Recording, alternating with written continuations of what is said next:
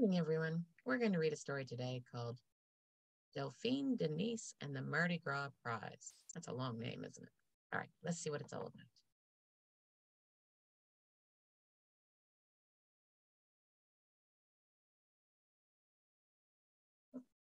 about.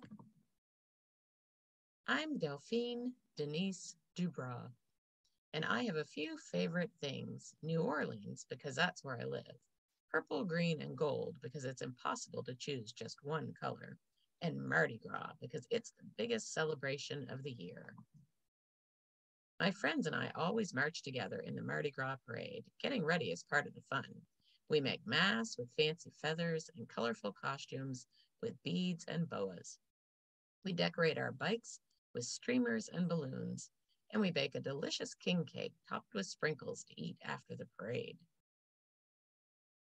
But this year, the Mardi Gras parade will be bigger than ever. There's a big, shiny grand prize for the best float. If that crown were mine, I'd wear it. When riding through town on the streetcar, while gobbling beignets in the French Quarter, and while visiting Jackson Square so that all the artists could paint my picture.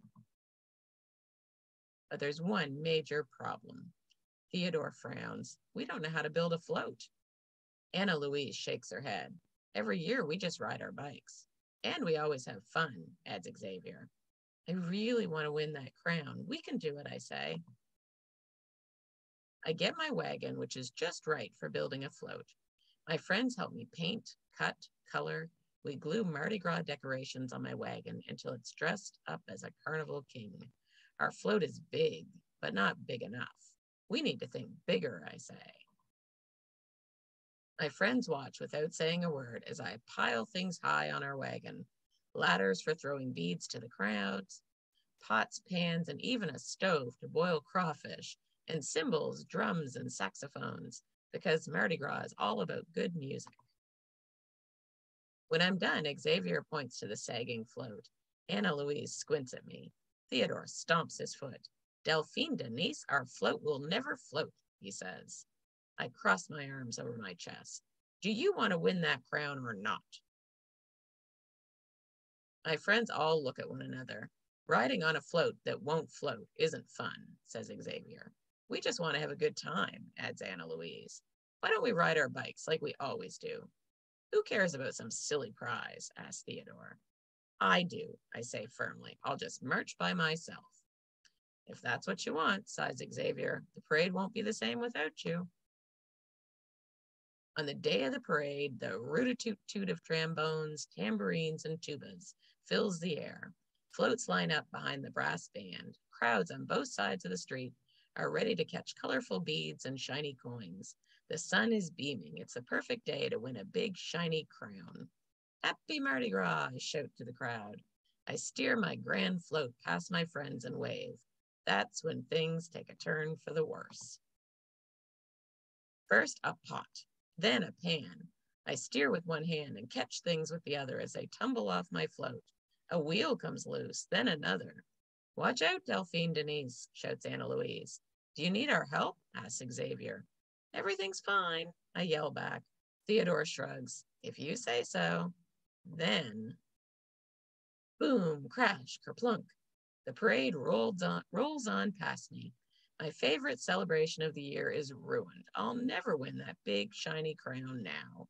And my friends are having fun without me. But maybe I can still convince them to have fun with me. I sprint to the kitchen. I can still save our favorite part of Mardi Gras. I grab a bowl and add eggs, milk, sugar, and flour. Then I start mixing. I put my concoction in the oven. When it's done baking, I add the finishing touch. After I place the last sprinkle, I run fast to find my friends, and the words tumble out of me. I'm so sorry. I don't need a fancy float or a big old crown to have fun. Next year, it's back to our tradition, like, I show them my surprise, king cake. Everyone takes a giant bite. No one can resist a good king cake. Now this is a good time, I say, my mouth full of cake. Who needs a silly crown anyway? Well, whispers Theodore. About that, adds Anna Louise. Ta-da, shouts Xavier. My eyes get big. My very own crown? My friends made it for me in all of my favorite colors. It's just like the grand prize from the parade, says Theodore. It's even better, I say. So that was nice of her friends. After all of that, they made her own crown. So she got one anyway.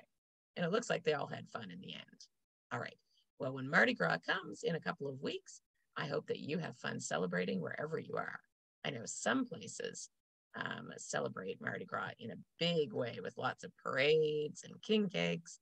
And other places don't seem to celebrate very much at all. But maybe you can do a little celebrating. Maybe you can make a picture in gold and green and purple. Those are the colors of Mardi Gras. And maybe you can get all dressed up with some beads and some fancy boas. All right. I have a great day, friends. Bye-bye.